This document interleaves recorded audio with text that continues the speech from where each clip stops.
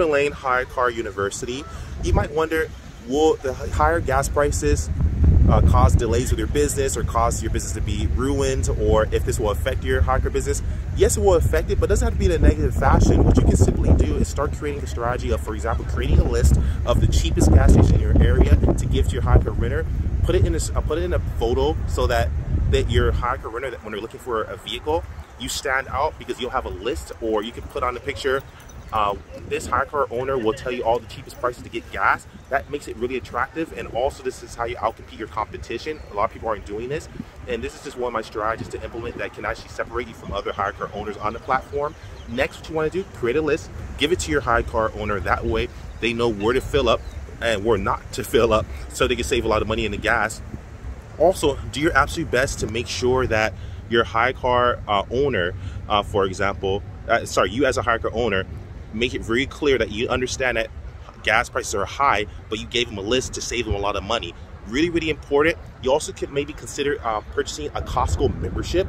Purchasing a Costco membership can actually give you the opportunity to be able to add HyreCar owners as an additional user. So you can go to Costco to fill up for gas. If you have Costco's in your area, Costco's usually the cheapest gas ever. So that's usually a godsend for most people.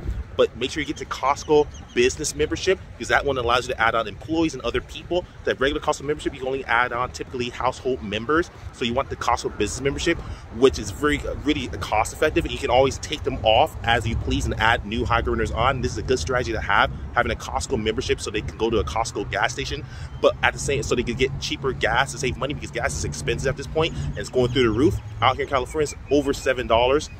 So it will not, and it will definitely affect your business, but if you take the proper steps to separate yourself and market yourself in the proper and effective fashion, this can actually be a great opportunity.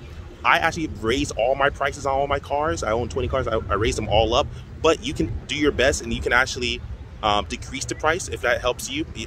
I do believe you should be dynamic. Just like stocks, they go up and down, up and down. It could be volatile. That's what it is now. So you might need to bring down the prices, start getting more bookings, especially long-term bookings. But there's nothing wrong with actually increasing the price. If you increase the price, you're able to actually really separate yourself as well. I actually increased all my prices, but do what you feel is comfortable. But what really sets you apart, especially if you increase your prices, give more value.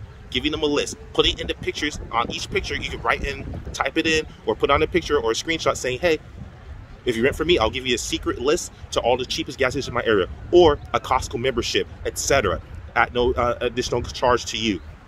That is a huge value, and oftentimes you can even just increase it. Say the Costco membership is $60. Dude, that's $5 per month. $5 per month isn't worth it. You can increase it by $5 if that makes you happy, or increase it by $10. I increased mine significantly where it covers that within like a month or two or whatever. So the point is, it doesn't matter.